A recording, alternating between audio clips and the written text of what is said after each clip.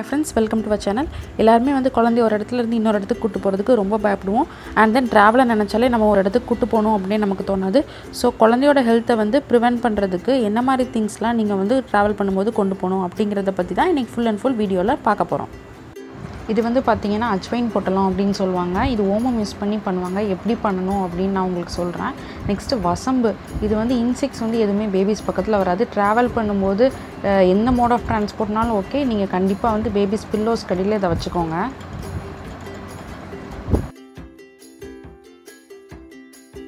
Light ஃப்ளேமில் வச்சுட்டு ஓமத்தை வந்து ஓமம் ஸ்மெல் வர நீங்கள் ஃப்ரை பண்ணுங்கள். ஆக்சுவலாக இது எதுக்கு கேரி பண்ணணும் அப்படின்னா பேபிஸ்க்கு வந்து கோல்டு வராமல் இருக்கிறதுக்கு நீங்கள் அவங்க தூங்கும்போது அவங்க பில்லோஸ் பக்கத்தில் இதை வச்சுருங்க. இது வந்து ஒரு ஒயிட் கிளாத்தில் வச்சுட்டு அதை நாட் பண்ணிக்கோங்க.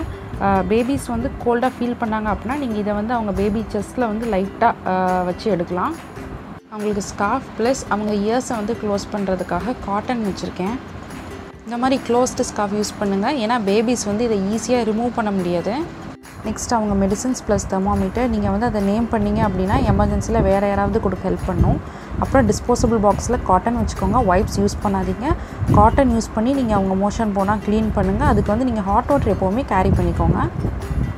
நெக்ஸ்ட்டு டார்ச் லைட் வச்சுக்கோங்க அவங்க பயப்படாமல் இருக்கிறதுக்கு. அப்புறம் அவங்களுக்கு பிடிச்ச 2 ரேட்டில் ஏதாவது, ஏன்னா அவங்கள பேசிஃபை பண்ண ஹெல்ப் பண்ணும். நெக்ஸ்ட்டு வந்து ஃப்ளாஸ்கில் ஹாட் வாட்டர், அப்புறம் வந்து ஃபீடிங் பாட்டில்.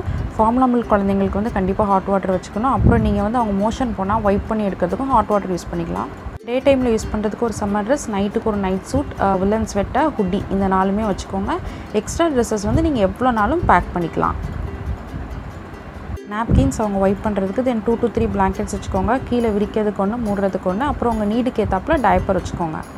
நான் ஆல்ரெடி வந்து கீழே கொஞ்சம் நிறைய ட்ரெஸ்ஸஸ் அப்புறம் அவங்களுக்கு தேவையான டைப்பர்ஸ் எல்லாமே பேக் பண்ணிட்டேன். எப்போவுமே வந்து ப்ராப்பர் ஆர்டரில் பேக் பண்ணுங்கள். இம்பார்ட்டன்ட் திங்ஸை வந்து மேலே வச்சுக்கோங்க.